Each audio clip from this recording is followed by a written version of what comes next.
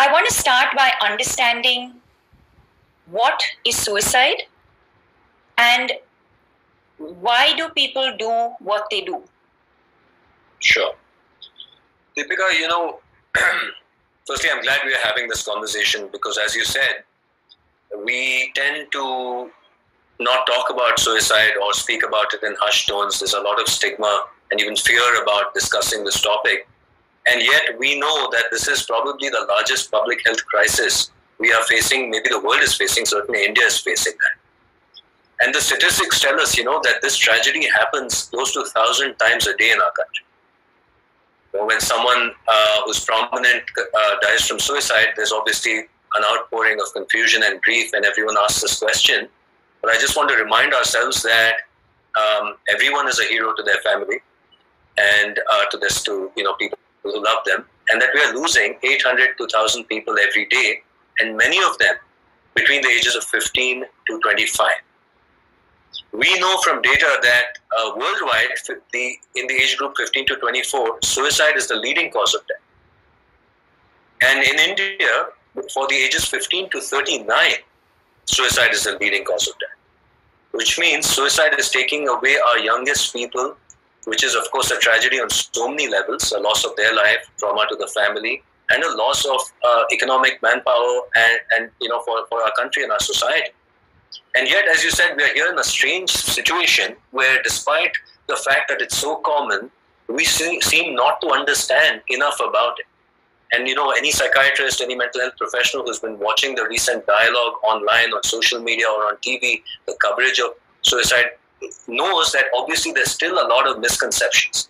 Now, when someone dies from suicide, meaning they take their own life, people ask why. And in this particular in this recent case, people asking why. This person seemed to have everything. Why did they die from suicide? And the implication of that question is that there must be some life event that understandably led to a situation where this person felt that life was not worth living. But that's a very simplistic kind of perspective of suicide. And firstly, I want to remind people that think of suicide as the final fatal outcome of an illness.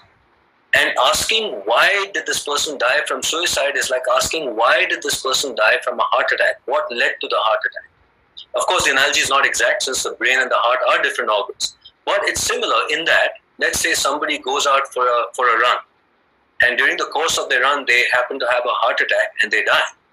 To ask the question why, we're not going to blame immediately saying that the run caused it or the exercise caused it. We will understand that the heart attack was a result of multiple factors that had probably been operating long before this event. The person's cholesterol levels, their smoking, their high blood pressure, their diabetes, their stress. And one fateful day, the heart was stressed enough that because of pre-existing blockages, blood supply couldn't happen and the person had a fatal heart attack. Now, suicide, we have to start thinking of suicide like that. In other words, what are the risk factors that can increase the person's vulnerability to suicide?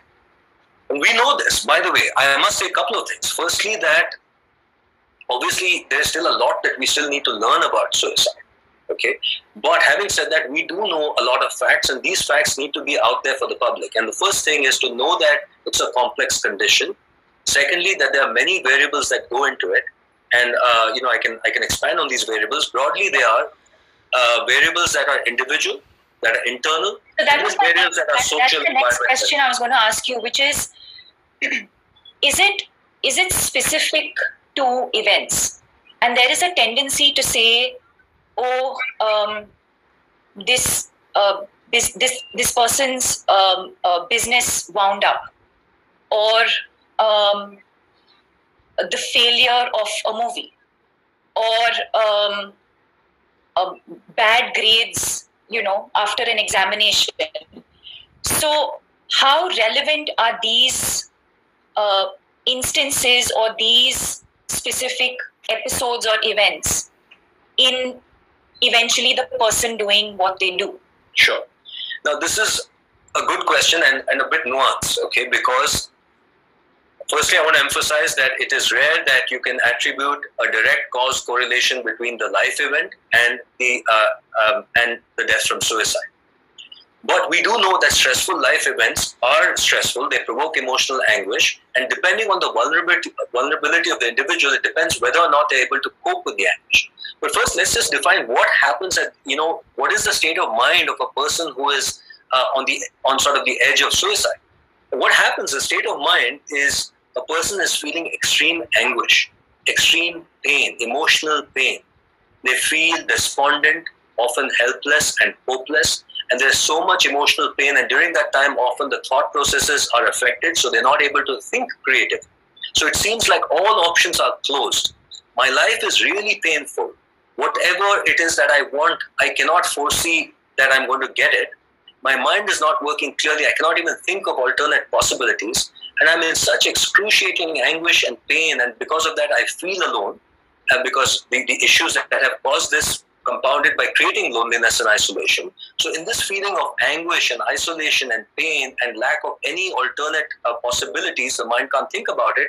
A person then feels that stopping this, ending this, will, however scared I am of dying, will be preferable to the anguish of life. And that's important to remember. It's not like there's a death wish, but more that there is such excruciating pain in their minds, in their lives, that death seems like the only option. Now, the question is, what brought this person to this point? And here, it's almost as if every individual has their own mix of variables. But broadly, you can think of two kinds of suicide. Firstly is the sort of premeditated suicide, where a person has been feeling a certain way, feeling despondent for a long time, usually has a mental illness that has not been diagnosed, either anxiety, depression, bipolar disorder, multitude of illnesses. And the person finally gets to a point with this emotional anguish, which nobody else can understand, because all too often we don't understand this, results in suicide. On the other hand, you have the impulsive kind of suicide, where a person seems reasonably all right, and then some acute crisis happens, some life event happens, and they don't know that they have this vulnerability that's not been tested per se before. And suddenly this confluence of... What do you mean by reasonably okay? So my question is, is it possible to take your own life without having any form of mental illness? Is dying by suicide directly related to mental illness?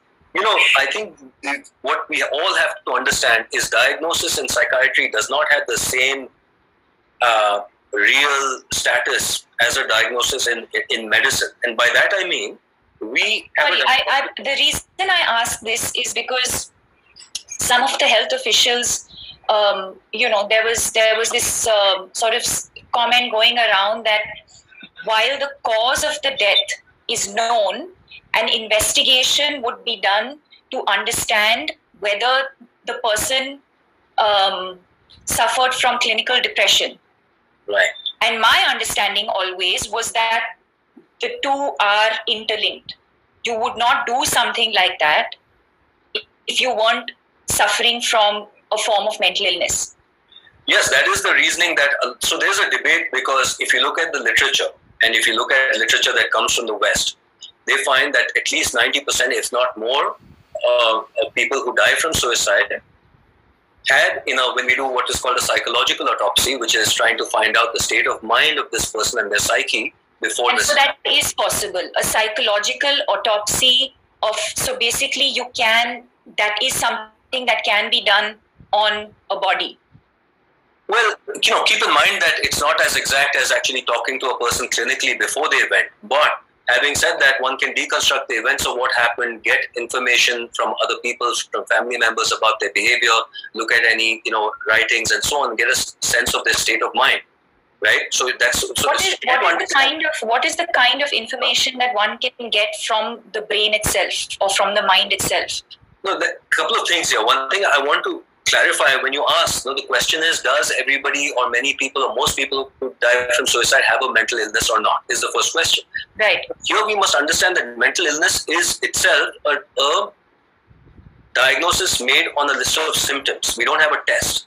Now, when you look at those list of symptoms and study the population from Western data, from America and the West, the research shows that 90% or more of people who die from suicide do have a mental illness. But if you look at data from Asia, from India, from Asian countries, that number falls to 40 to 50%, meaning 50% of people did not meet criteria of a mental illness. But as you said, the idea that someone would take their own life without a pre-existing issue, I mean, that is sort of the presupposition that in this situation, because such an act resulted, ergo we say that there must be something happening with the mind that caused that. But it is not, in many cases, it's not clinical depression. It could be something like a lifelong inability to handle impulses, to deal with frustrations.